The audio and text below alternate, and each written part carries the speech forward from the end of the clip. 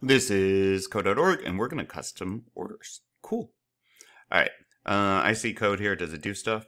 Now, I already completed A, so mine might look a bit different because we're being fancy and doing all of them. It does do stuff. That still runs. Okay. That's fine. A lot of this is from A. The customer class represents a, customer of the Project Mercury food truck. It has an instant variable called customer desserts. Yes, it does right there, which is a instantiation of our dessert class. It's an object. In the customer.java, write a method, enter orders in the customer class. Yep. To use the scanner class to enter quantities of dessert. I'm going to point out again, guys, input, great example right here, right? Make sure you use the resources that code.org provides. If I go over here to close, we have a example of modifying clothing. That being said, let's go back. Okay, so customer class, scanner class to enter quantities of dessert. All right, so, oh, there it is, enter order quantity. And let's see. So first I'm going to do scanner equal input, right? I'm instantiating an object of the scanner class, new scanner. And we know, because we've seen it a bunch, and you can look at the example they gave us in 2, system.in is what we'll be using. What that argument is, guys, it tells the computer we're going to be storing it. You could think of it as live. You could also put a file name there if you wanted to store it in a file. We're not doing that, but this could be different. To use the scanner class to enter quantities of dessert. If the total quantity of desserts requested is greater than or equal to 24, set the price of customer dessert to the current price times.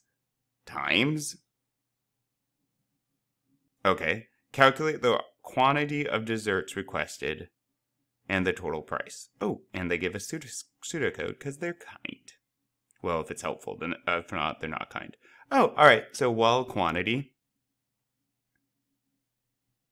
Okay, so I have scanner. And then obviously we're going to need a quantity variable, and it looks like that's going to be an integer. So quantity. Yes, I'll set it to 0. They say total quantity. We'll see if we need it, but sure. And they ask us to set that to 0. Cool.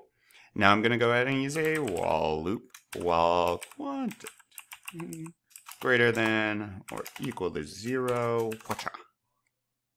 Okay, so did I match this? Yes.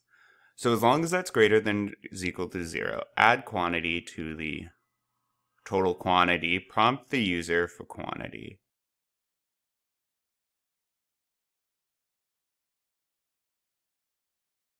Okay, so if we can go ahead and add it right at the top here. Equals, and what is this going to equal? Total quantity, right? It's going to equal the old value plus the new value, this. Now, if you want to be fancy, it is shorthand in programming to do this. And that just means keep the old value of quantity, but also add to it. I like the readability of this for students. So total quantity is going to be equal to whatever it used to be equal to plus the new value entered. Both of those that I showed, though, would be correct. Now, prompt the user for a quantity or a -1. Okay, system.out.print. I'm not going to use ln because I want them to be able to respond on the same line. If you use ln, it forces when they enter text to be on the next line because ln, print ln is print line. So enter a quantity or -1 to quit. Bam, semicolon. And now what are we going to do? We need quantity to be equal to input.next, and we know it's an int, so I'll go ahead and say next int. And now there's conditionals, right? If it is this, calculate the total. Interesting that we would change that live, but okay. Set the price of custom dessert, so if is greater than or equal to 24. So if they're ordering a lot, yum. Oh, we're going to charge them more, not less. Or wait. Oh no, we're charging them a lot less. They only have to pay 1/4 of the price. Wow, that's a big discount. Okay, so if it's greater than or equal to 24, we can do this a few ways. I'm going to do, though, deciding double new price is going to be equal to, I want this very readable, guys, for you. So let's do current price is going to be equal to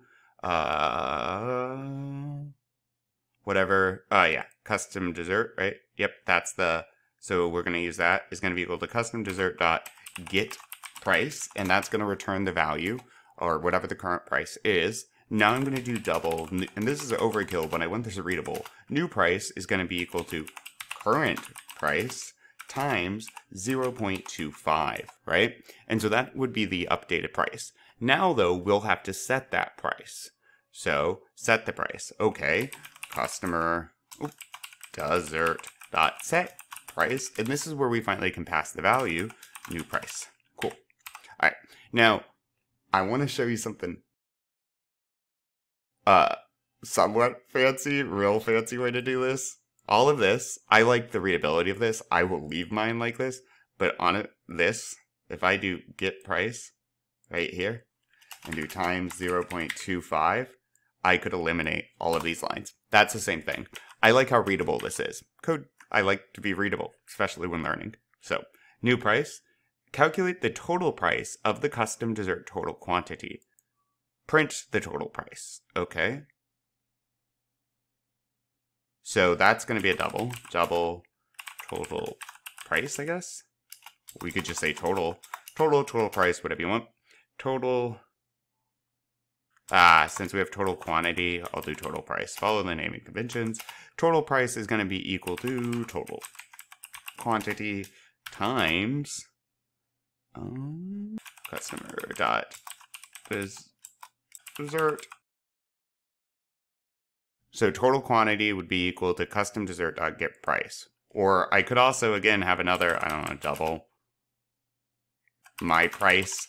If you want this to be, if you think it's more clean to do it this way, something like that. But I'll leave it as I had. So that's good.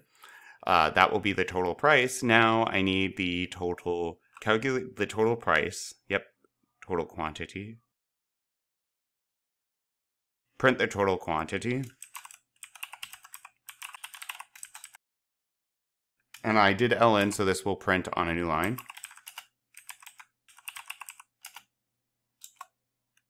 I could say like total quantity is, or I mean, up to you to choose how you write that. Maybe you want to capitalize it. Boom. So that would be total quantity. And now,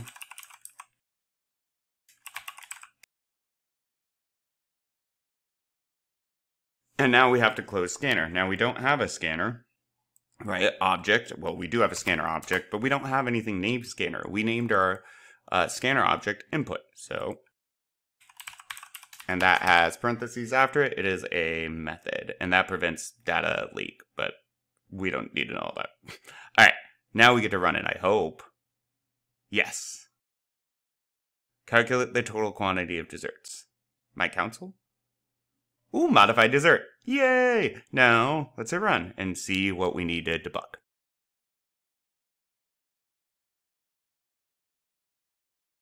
Okay. I don't want to do that. That's my previous code, so I'm going to hit -1 to skip over that. Interesting. Why would that not? Oh, this is set to, got it. So now I'm going to change this over. This was the previous code.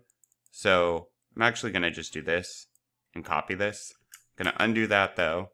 Bam. So that's my new thing I just added. This was from A. I'm going to leave it like this.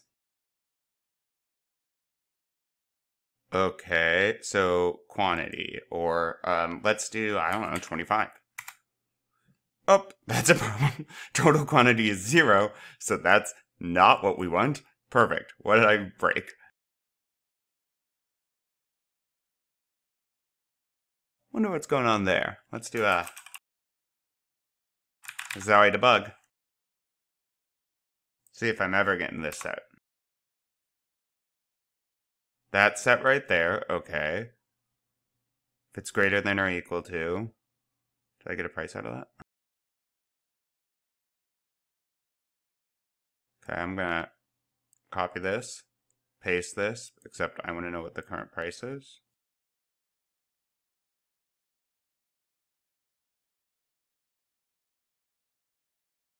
So I'm going to make an adjustment because this quantity never gets set. And then I'm going to show you another way to do this. I'm going to cut this guy and I'm going to place this down here to actually set the total quantity and this way I was doing it at the top. Clear that. There we go. So 5 and then times the price. Now, what if I set it to 35? So that'd be 40 total. The price is now 65 because the price should be 0.25 what it previously was. And what it previously was 6.5, which times, yep, that is correct. So cool, we got it going. Now, another way to do this, let's make sure quit works. Yes. Oh, -1. It shouldn't calculate that if -1 is entered, right? We would want it to quit, -1 to quit. Input if total is, and then I would say if here to avoid that, quantity is greater than -1, and that way that will avoid the situation. Now guys, there's more ways than one to do this, like there is in everything in programming 5. So boom boom, let me get rid of my debug statements, but I'll do that in a sec. 66. Yes, this looks good, -1. Oh, the price isn't being printed here. Price is being printed by the code right there.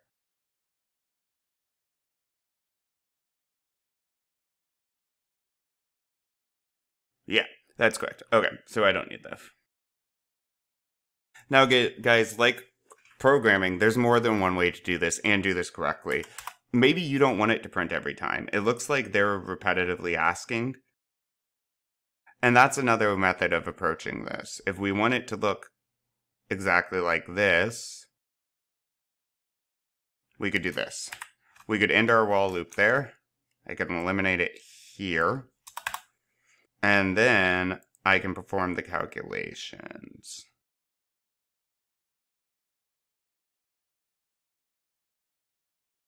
And now -1. And then the only calculation is performed at the end. I should get rid of my debug statements. Bam. 2 ways. Now it looks exactly like theirs. Both performed the functionality they requested. Pretty cool though. Onward.